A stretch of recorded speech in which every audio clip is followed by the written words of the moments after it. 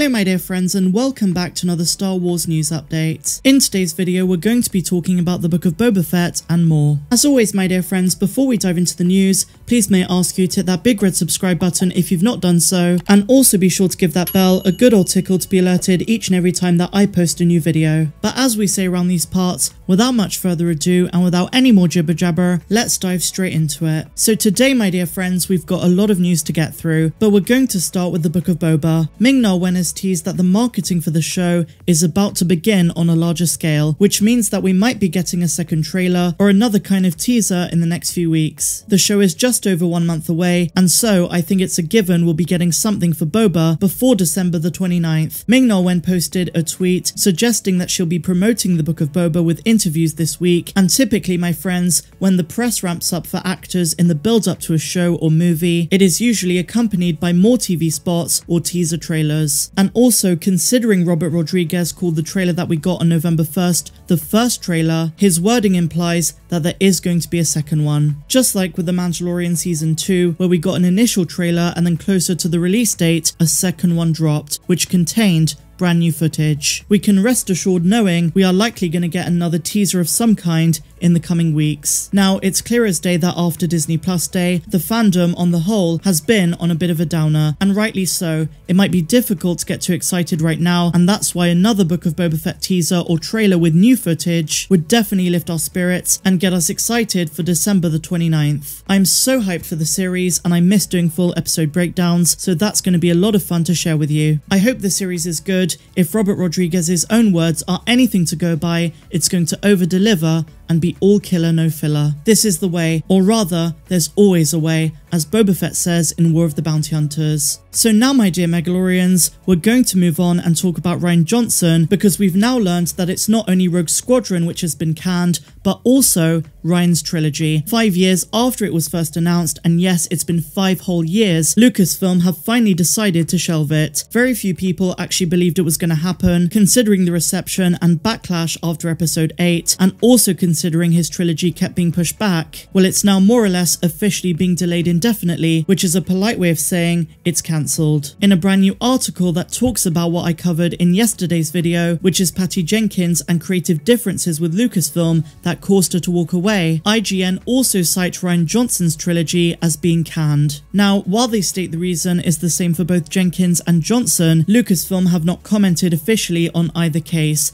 and they likely never will. This piece of news came on the very same day that Kathleen Kennedy had her contract renewed by 3 years, meaning she will remain as Lucasfilm president until 2024 at the earliest. It's no secret that the fandom have a very strong dislike towards the way she's managed the company ever since the buyout. I saw a couple of other channels cover this story, and as with all renewals in the past, the message is clear. This is not something that the majority of fans want to hear. Collider wrote a great piece about this, so let's dive straight into it. Hot off the heels of reported creative differences between Rogue Squadron director Patty Jenkins, Lucasfilm has extended its contract with President Kathleen Kennedy. This extension will have Kennedy running Lucasfilm until 2024. There are several Star Wars projects in various stages of development, as well as another Indiana Jones film. And this news will certainly arouse mixed reactions from fans. And let's be real here, they're being very diplomatic. Kennedy was the hand-picked successor of Lucasfilm from George Lucas when the studio was acquired by Disney in 2012. While the Star Wars universe has brought forth a new trilogy, 2 spin-off films, and Disney Plus flagship series The Mandalorian, creative differences have marred several of the projects and further intensified the divisions of the galaxy far, far away's fanbase. The most recent issues have come about with Jenkins. Her film Rogue Squadron had been announced nearly a year ago at Disney Investor Day celebration in December. Solo, A Star Wars Story's production problems are the most well documented,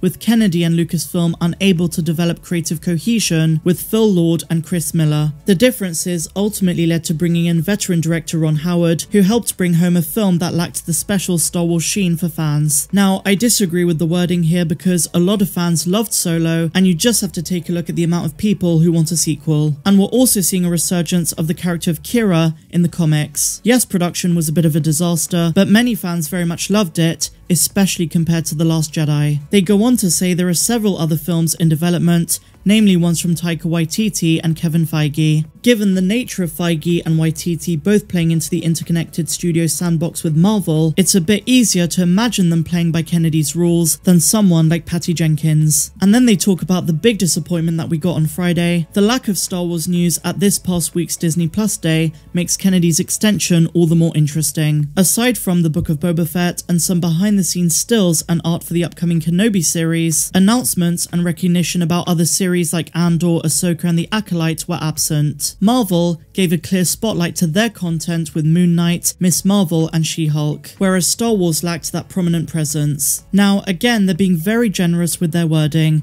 When it comes to Disney Plus Day, we were let down, and it wasn't because of the leakers hyping it up. That partially played into it, but Lucasfilm and Disney themselves explicitly stated that we would get some announcements and reveals. And technically yes, we got the Boba Legacy special and a sizzle reel for Kenobi, but in comparison to Marvel, we got nothing. And I remember even back in August on StarWars.com, the official website, they were making a massive deal of Disney Plus Day. And so in my opinion, it's Disney and Lucasfilm who let us down. As I stated in my video on Sunday, they had planned for reveals for Andor and the Bad Batch. We saw both logos in the press release, but they never came. I just hope we get something at D23 this Friday, but it's unlikely. The more realistic date is during this year's Investor Day, which is sometime in mid-December, where we should be getting some reveals, teasers and announcements. But you know what, my friends, I'm not too upset. I like to stay positive about Star Wars, and 2022 promises so many amazing shows, some amazing Star Wars content. In many ways, Star Wars is very much alive and well, but it's the marketing side and internal problems at Lucasfilm that really let the brand down. So finally, my dear friends, we have some Star Wars gaming news. We know that Quantic Dream are creating a Star Wars game,